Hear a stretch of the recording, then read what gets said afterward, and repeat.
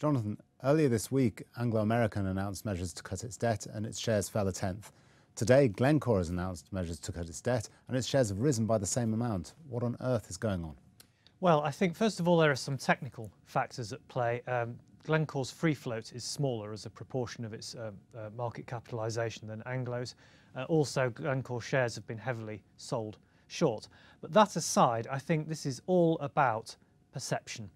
So if you go back, say, about 6 months, I think a lot of investors thought that Glencore's managers had their heads in the sand a little bit. They didn't get why the market was so concerned about their debt levels and their leverage.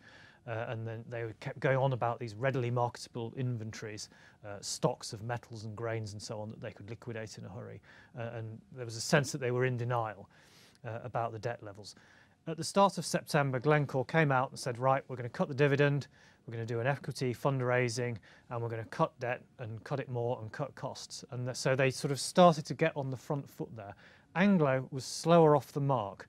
So this week, Anglo said, we will cut our dividend, we will sell some assets, get rid of lots of things that aren't generating cash, but they were a bit slower off the mark. And crucially, Anglo did not announce an equity fundraising either. So there's a lingering fear that that's the next thing to come. Glencore has got all that out of the way, and on top of that, they have now said that they will cut debt by more than they previously said they would. They will cut costs by more than they previously said they would, and that profits in the mining bits will actually be higher than the market is currently expecting. So it got going a bit quicker and it's now gone a little further.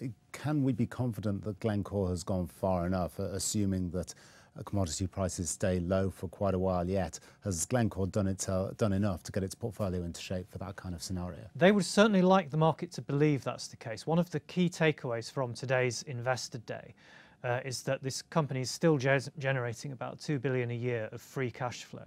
And on that base, even with commodity prices at their current levels, and on that basis, they are completely clear in terms of servicing debt and redemptions and so on for the next 3 years. You would hope after 3 years that commodity prices are a little higher than they are today. And I think that was the key message. You know, we don't need to come back to the markets. We can see this through. Well, that all sounds fine if commodity prices stay flat, but commodity prices have been falling. What happens to Glencore if they continue to go down?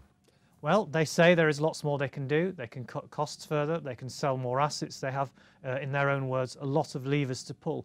It's also interesting to look, though, at what they can't do. They are still heavily indebted. They do still have to focus all their energies on managing debt. They're not going to be going out there buying other people's assets at the bottom of the cycle. I don't think the company is home and dry yet, but it's certainly in a much better position than it was, say, 3 months ago. Real change of attitude seems to have paid off. Jonathan, thanks very much.